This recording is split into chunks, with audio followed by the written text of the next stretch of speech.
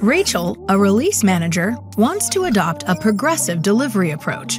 This can be thought of as developer experimentation, and Rachel will be able to test in production while controlling who can access updates.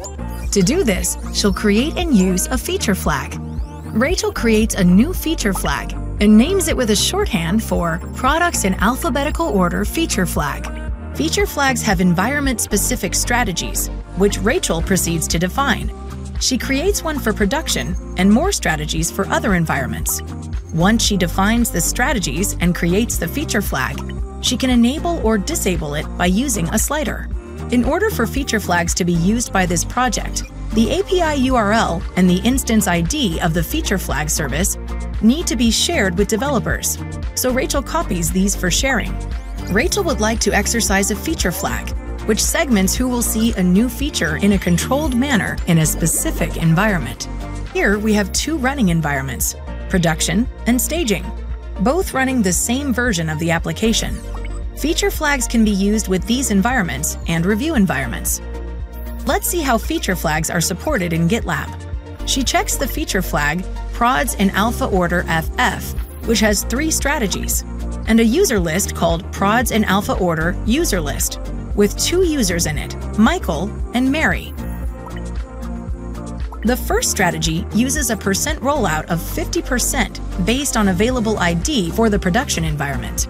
The second one targets the feature to users in the users list, prods in alpha order user list for the staging environment. The third strategy serves the feature to a specific user, Thomas, for the review environment, an ephemeral environment used for validating application updates before they are merged to the main branch.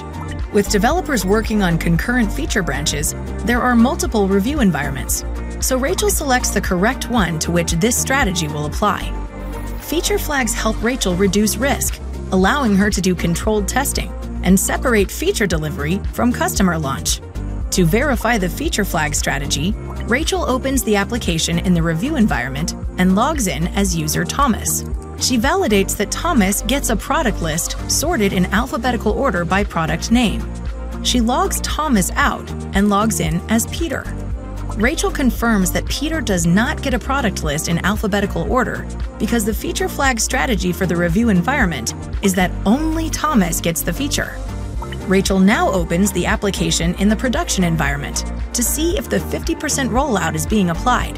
There are 6 valid usernames that this application supports. She logs in as each of these 6 users and confirms that 3 users get the feature and 3 don't, which is exactly this feature flag strategy for production. To verify the feature flag strategy in action in the staging environment, she validates that only Michael and Mary get the feature in staging. Rachel is interested in seeing how this feature flag is instrumented in the application. GitLab supports feature flags for a variety of programming languages, including Java, which this application is written in. She heads to the application's source directory and views the file appcontroller.java. She notices a block of import statements for open source project Unleash, which is what GitLab uses for its implementation of feature flags.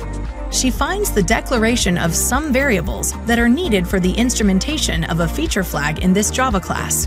In the constructor method, she sees the definition of 3 of these variables. The Unleash instance ID and the URL values are generated when the feature flag is created, and the GitLab environment name is a runtime predefined variable. An Unleash config object is then declared and defined, and that config object is used to create an instance of default Unleash. Once all these variables and objects have been instantiated, using the feature flag is as simple as an if-else statement.